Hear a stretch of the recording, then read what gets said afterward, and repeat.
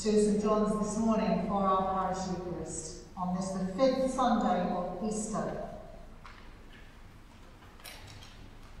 We meet in the name of the Father, and of the Son, and of the Holy Spirit. Amen. The Lord be with you. And also with you. Alleluia. Christ is risen. He is risen indeed. Alleluia. Let's pray together the prayer of preparation. Almighty God, to whom all hearts are open, all desires known, and from whom no secrets are hidden, cleanse the thoughts of our hearts by the inspiration of your Holy Spirit, that we may perfectly love you and worthily magnify your holy name, through Christ our Lord. Amen. God so loved the world that he gave his only Son, Jesus Christ, to save us from our sins, to be our advocate in heaven, and to bring us to eternal life. Let us confess our sins in penitence and faith, firmly resolved to keep God's commandments and to live in love and peace with all.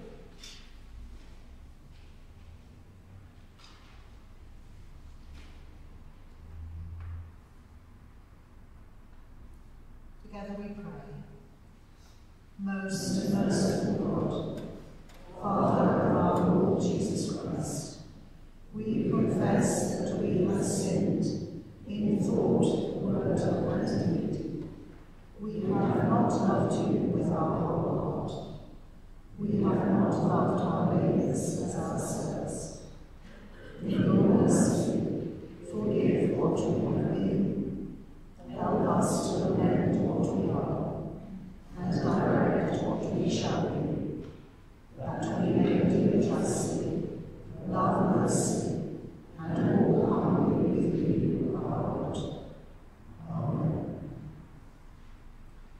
Almighty God, who forgives all who truly repent, have mercy upon you, pardon and deliver you from all your sins, confirm and strengthen you in all goodness, and keep you in life eternal, through Jesus Christ our Lord. Amen. Assured of God's forgiveness, we say together the Gloria. Glory to God in the highest, and peace to his people on earth. Lord God, heavenly King, almighty God and Father, we worship you, we give you thanks, we praise you for your glory. Lord Jesus Christ, only Son of God, Lord God, Lamb of God, you take away the sin of God, ransom from us. You are seated at the right hand of the Father. Receive our prayer. For you alone are the Holy One. You alone are the Lord. You alone are the Most High, Jesus Christ, with the Holy Spirit, in the glory of God the Father. Amen. Let us pray. Almighty God, who through your only begotten Son, Jesus Christ, have overcome death and opened to us the gate of everlasting life, grant that as by your grace going before us, you put into our minds good desires, so by your continual help we may bring them to good effect. Through Jesus Christ, our risen Lord, who is alive and reigns with you in the unity of the Holy Spirit, one God, now and forever. Amen. Sit for our first Bible reading.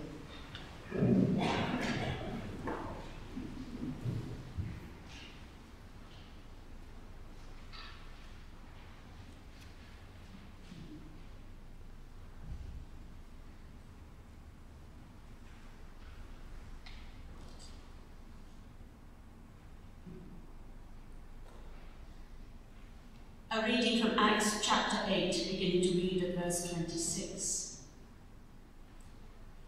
Then an angel of the Lord said to Philip, "Get up and go towards the south, to the road that goes down from Jerusalem to Gaza."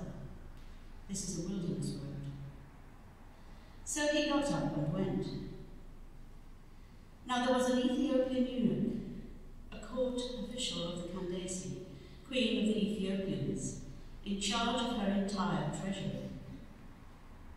He had come to Jerusalem to worship, and was returning home. Seated in his chariot, he was reading the prophet Isaiah. Then the Spirit said to Philip, "Go over to this chariot and join it." So Philip ran up to it and heard him reading the prophet Isaiah. He asked, "Do you understand what you are reading?" He replied, "How can I, unless someone guides me?" And he invited Philip to get in and sit beside him. Now the passage of the scripture that he was reading was this: "Like a sheep he was led to the slaughter, and like a lamb silent before its shearer, so he does not open his mouth. In his humiliation justice was denied him. Who can describe his generation? For his life is taken away from the earth." The eunuch asked Philip, "About whom, may I ask you, does the prophet say this? About himself or about someone else?" Then Philip began to speak, and starting with this scripture, he proclaimed to him the good news about Jesus. As they were going along the road, they came to some water, and the eunuch said, "Look, here is water. What is to prevent me from being baptized?" He commanded the chariot to stop, and both of them, Philip and the eunuch, went down into the water, and Philip baptized him. When they came up out of the water, the Spirit of the Lord snatched Philip away. The eunuch saw him no more, and went on his way rejoicing. But Philip found himself at Azotus, and as he was passing through the region, he proclaimed the good news to all the towns, until he came to Caesarea. This is the word of the Lord. Thanks be to God.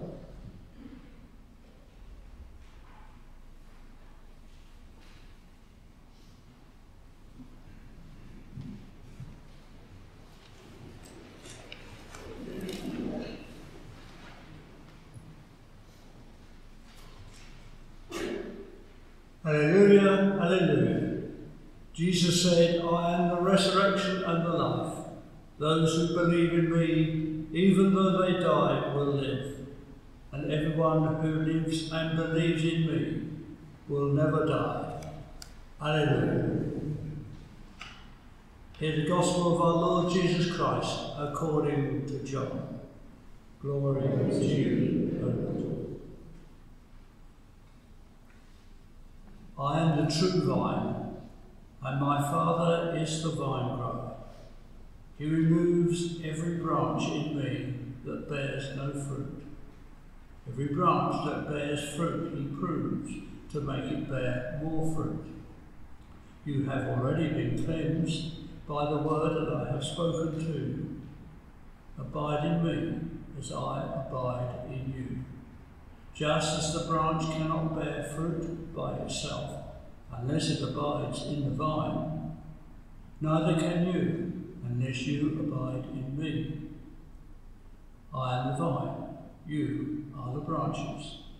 Those who abide in me and I in them bear much fruit, because apart from me you can do nothing. Whoever does not abide in me is thrown away like a branch and withers. Such branches are gathered, thrown into the fire and burned. If you abide in me and my words abide in you, ask for whatever you wish and it will be done for you. My Father is glorified by this, that you bear much fruit and become my disciples. This is the gospel of the Lord. Praise to you, O Christ. May the words of my lips and the meditation of all our hearts be acceptable unto you, O Lord, our strength and our Redeemer. Amen. Please sit down.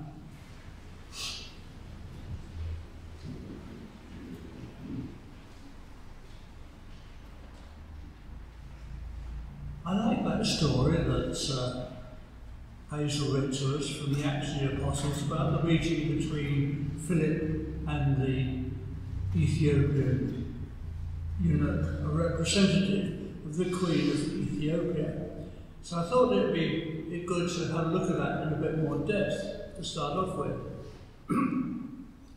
Let's start looking at the Ethiopian eunuch.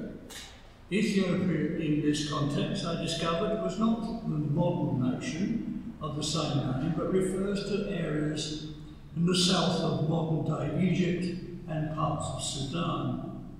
This court official, an important and powerful man, apparently something like the Chancellor of the Exchequer, was thus an African, and perhaps the first African convert.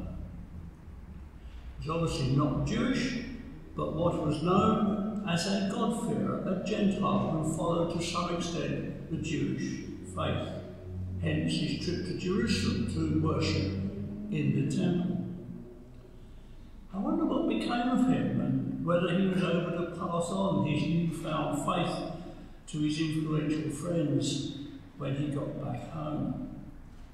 Another person in the story is Philip, not, it seems, the apostle, but another of the same name. As we read the story, we realise he's not really acting of his own volition, but in response to a calling. First, the angel of the Lord gets him going, so that he's in a position to meet the Ethiopian on the road. And then, after baptising him, Philip is seemingly whipped away by the Spirit to other duties. So let's try and put some of that into a bit more modern context. Here we are at the beginning of the church. Indeed, of course, is what the book of Acts is all about, the early church as it begins. It must have been an exciting time, to say the least for those involved. Exciting because they were acutely aware of the Spirit of God working in them. Exciting in that there was a tremendous urgency in the air, and also it was exciting, if that's the right word, because there was considerable danger in preaching the gospel of Christ, often mortal danger. In modern parlance then, perhaps we could refer to the early church as a start-up. Just like in some ways new companies, particularly in the areas of technology and communications, are today. A small group of enthusiastic people get together around a good idea or innovative product and set out to gain influence, finance and publicity so that the area or product, the idea or product, can be widely disseminated and make its mark. That too must be exciting. A spirit of adventure is necessary to drive the project forward. There's a sense of urgency to make a mark, perhaps before others get in on the idea. And there is danger. Not in this case mortal danger, but the danger perhaps of losing their savings or being found wanting in some other way if the project fails. There are, I think, some parallels, therefore, in the early church. The project is no less than spreading the good news of salvation through Jesus Christ, under the influence of the Holy Spirit. There's a sense of urgency. Remember that they originally supposed that Jesus' return was imminent. And as I've already said, danger was involved. Some modern startups prove very effective and successful. Perhaps you think about Google or Facebook and things like that, both started from very small beginnings.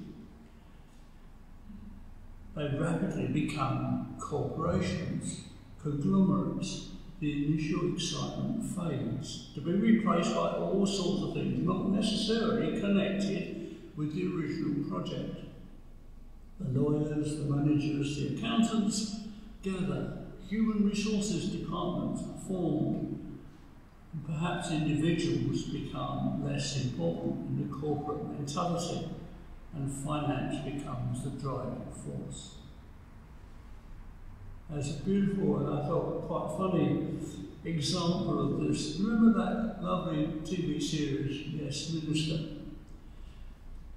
One episode they had a hospital that had closed and there were no patients there. And so Jim Hacker thought it would save a lot of money. But of course the site needed guarding.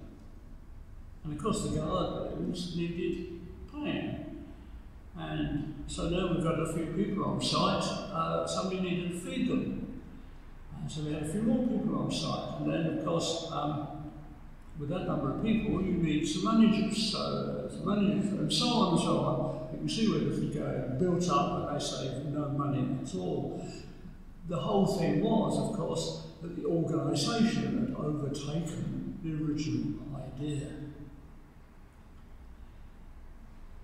Sadly, of course, perhaps inevitably, the church became a sort of corporation.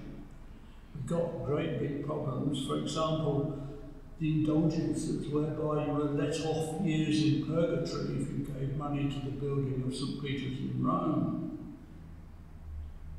Bishops became princes and so on. It's not that bad now, I'm pleased to say, but perhaps I do wonder at something. I don't know if you've noticed the Archbishop of York advertised for a chief executive on 90 grand a year to offer advice and be a critical friend. Well, I tell you what, I'd do it for about 45. And then I'd advise him to drop the whole idea. I fully understand the need, once any organisation grows, as the start-up gets beyond the first exciting launch, for management of resources, of personnel and so forth. But it is a pity, isn't it, that so often the original ideas, the original enthusiasm fades, and are in danger of getting lost in corporate straplines and loyalty to corporation rather than to the original ideas. I know it's impossible to go back to being like the early church, like Philip. Just obey the angel of the Lord and speak truth to power. Probably too late for that. I do wish, however, that the church, or should I say the churches, could concentrate far more on matters of faith than on the layers of administration and other concerns that have conglomerated over the centuries. What a wonderful start-up Christ gave us and gave to the world. I wonder what he thinks of the corporations that have grown up from it. Somehow we need to regain something of that excitement of the early church, some of that willingness to talk to power, some of that courage that people like Philip had. We can't do it as easily as an organisation. Perhaps we can do a little bit of it ourselves. We in this country have the excitement of potentially coming out of this dark period. Let's remember the exciting aspects of our faith. Get some urgency back into our prayers and worship, and live dangerously in the service of Christ. We might not come across any Ethiopian eunuchs to convert. They're in short supply in West Byfleet. But there are plenty of other ways to serve and become one of those branches of the true vine that bears much fruit. Amen.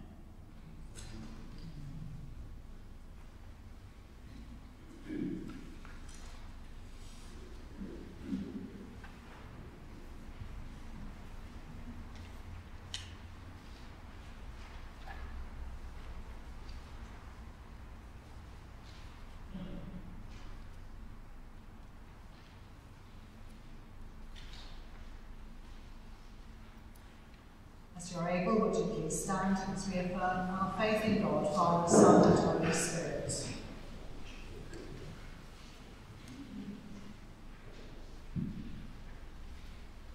We believe in one God, the Father, the Almighty, maker of heaven and earth, of all that is seen and unseen. We believe in one Lord, Jesus Christ, the only Son of God, eternally begotten of the Father, God from God, light from light, true God from true God, begotten, not made, of one being with the Father.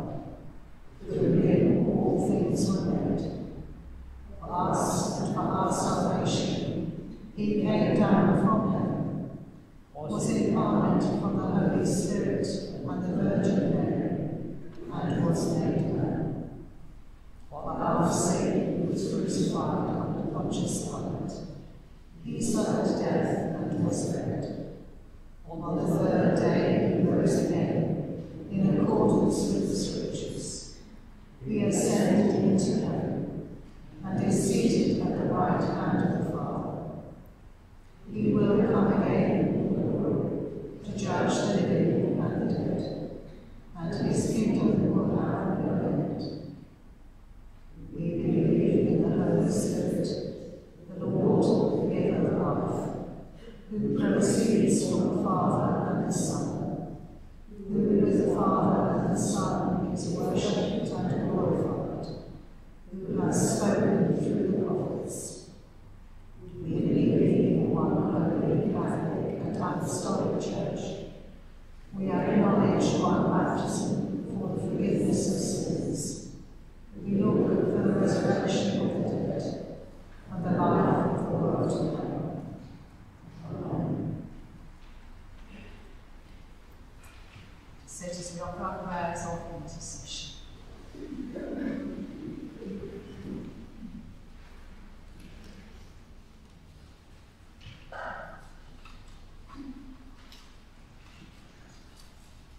Let us pray to God, who alone gives to his people the power for good. Grant, Lord, that your church, constant in faith and love, may bring forth good fruit, constantly aware of its purpose of preaching the good news of Christ. We pray for greater unity between all of her branches, through the strength of Christ, the eternal true vine. Lord, hear us. Lord, graciously hear us. Enlighten all in the world who desire to find the truth, and lead them to those who can show them the way. Empower us to be the guide when needed. Bless all who seek and all who guide. Lord, hear us. Lord, graciously hear us. Have mercy on all those who have lost their jobs or their businesses in this pandemic. Help them to regain stability in their lives and a sense of purpose as they face the future. Lord, hear us. Lord, graciously hear us. We give you heartfelt thanks for our increasing freedom from the pandemic in this country, and we pray for the peoples of the world continuing to suffer, especially at this time those in India and Brazil. We pray for all who suffer from whatever cause, remembering especially Chrissy, Joyce, Joy, Bill, Christine, Malcolm, Denise, Martin, Anna, Ian, and Margaret, and others we know.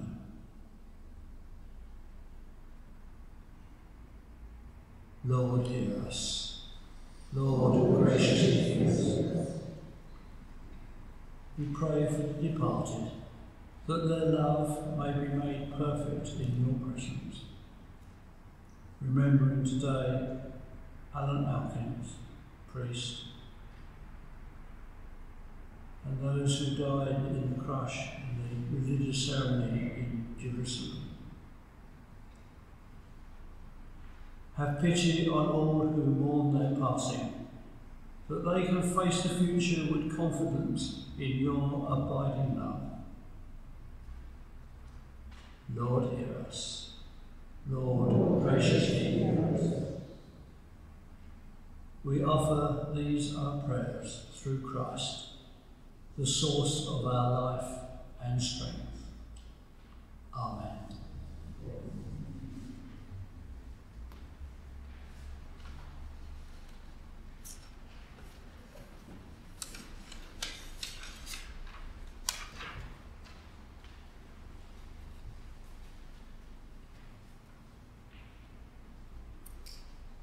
To stand to share the peace.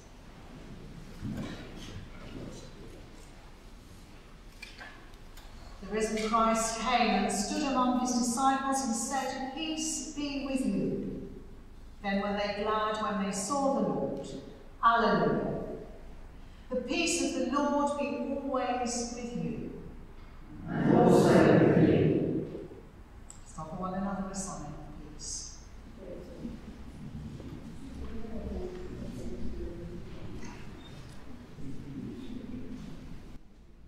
Amen.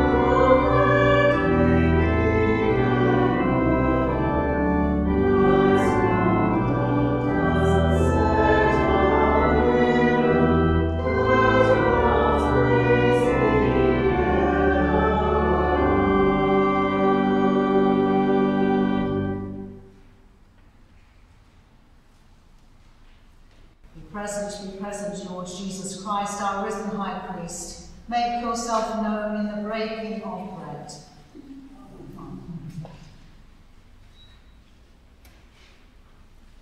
The Lord is here. Lift up your hearts. Let us give thanks to the Lord our God. Father, we give you thanks and praise through your beloved Son, Jesus Christ, your living word, through whom you have created all things, who was sent by you in your great goodness to be our Saviour. By the power of the Holy Spirit, he took flesh. As your Son, born of the Blessed Virgin, he lived on earth and went about among us. He opened wide his arms for us on the cross. He put an end to death by dying for us, and revealed the resurrection by rising to new life. So he fulfilled your will and won for you a holy people. And now we give you thanks because in his victory over the grave, a new age has dawned. The long reign of sin is ended. A broken world is being renewed, and humanity is once again made whole. Therefore, with angels and archangels and with all the company of heaven, we proclaim your great and glorious name, forever praising you and saying, Holy, holy, holy Lord, God of power and might. Heaven and earth are full of your glory. Hosanna in the highest. Blessed is he who comes in the name of the Lord. Hosanna in the highest. Lord, who are holy indeed, the source of all holiness, grant by the power of your Holy Spirit and according to your holy will, these gifts of bread and wine may be to us the body and blood of our Lord Jesus Christ. On the same night that he was betrayed, took bread and gave you thanks. He broke it and gave it to his disciples, saying, Take, eat. This is my body, which is given for you. Do this in remembrance of me.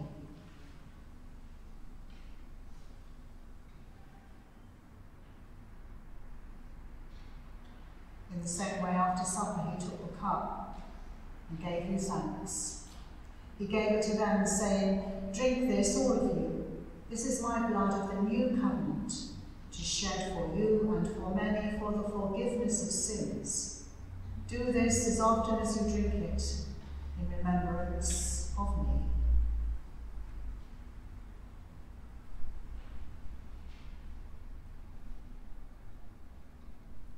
Great is the mystery of faith. Christ has died. Christ is risen. Christ will come again. And so, Father, calling to mind his death on the cross, his perfect sacrifice made once for the sins of the whole world, rejoicing in his mighty resurrection and glorious ascension, and looking for his coming in glory, we celebrate this memorial of our redemption. As we offer you this, our sacrifice of praise and thanksgiving, we bring before you this bread and this cup, and we thank you for counting us worthy to stand in your presence and serve you. Send the Holy Spirit on your people, and gather into one in your kingdom all who share this one bread and one cup, so that we, in the company of all the saints, may praise and glorify you forever, through Jesus Christ our Lord, by whom, and with whom and in whom, in the unity of the Holy Spirit, all honour and glory be yours, Almighty Father, forever and ever. Amen.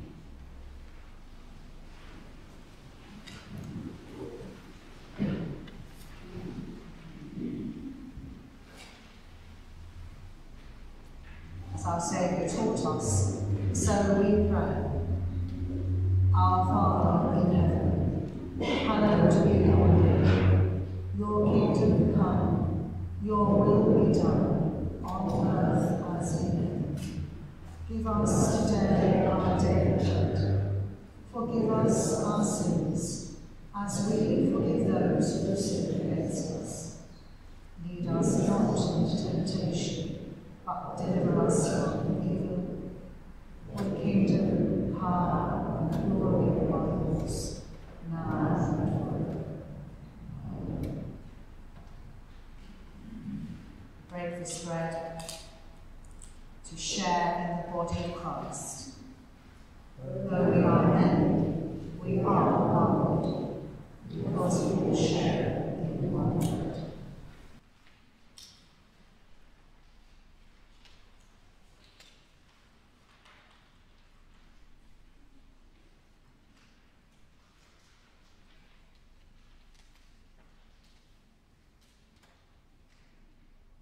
Alleluia, Christ our Passover is sacrificed for us. Therefore, let us keep the feast. Alleluia.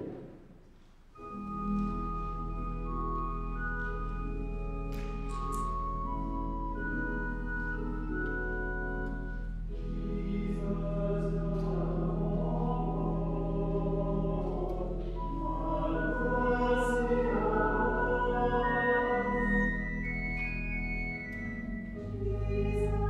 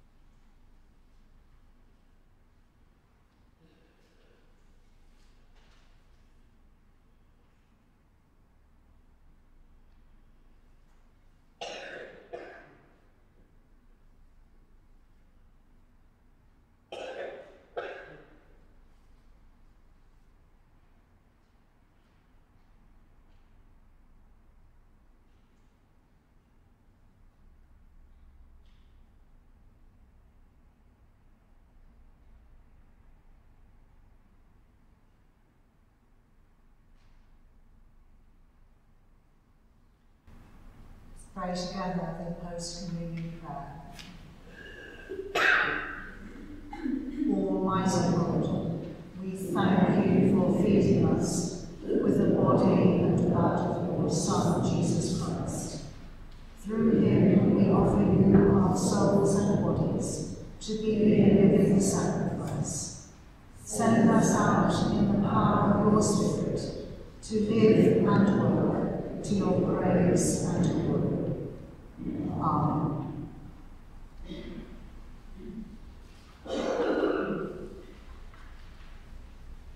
Please stand as we ask for God's blessing as we go on our way this week.